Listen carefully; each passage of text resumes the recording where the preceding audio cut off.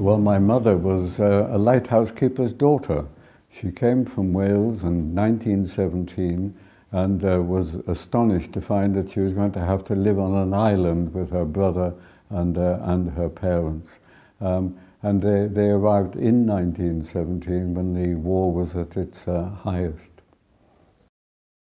He was always telling me stories of the things that had happened on the island. When we were at home and the wireless wasn't working, you know, I said, tell me about the Zeppelin. And this was always the big story between us about the Zeppelin.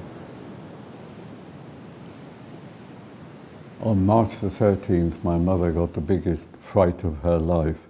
Her grandfather was, her father rather, was out walking in the dark one night, and she went out to join him for a little walk around the island, and they both heard like a motorbike engine up in the sky, and they stopped, and my grandfather recognized it immediately, and he said, get down, keep quiet, don't move whatever you do. And out of the darkness up above them came a German Zeppelin. It got closer and closer until it was on top of the lighthouse, and the engine stopped. And they were really worried then. And the next thing that happened, they saw a basket coming down out of the sky on a rope, and a man inside of it, and they heard voices speaking in German. And you can imagine at that time of the war, they were terrified.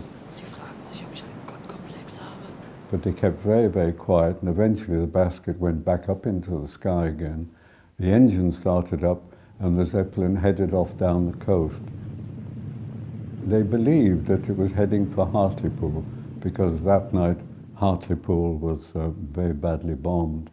And they think the Zeppelin had lost its way, and they put this man down in the basket to see what this island was, probably just to identify the lighthouse and get a bearing as to where it was before it headed off on its bombing mission. These were huge airships. They filled the sky, and all filled, of course, with inflammable gas. And these days, you think of them exploding in flames.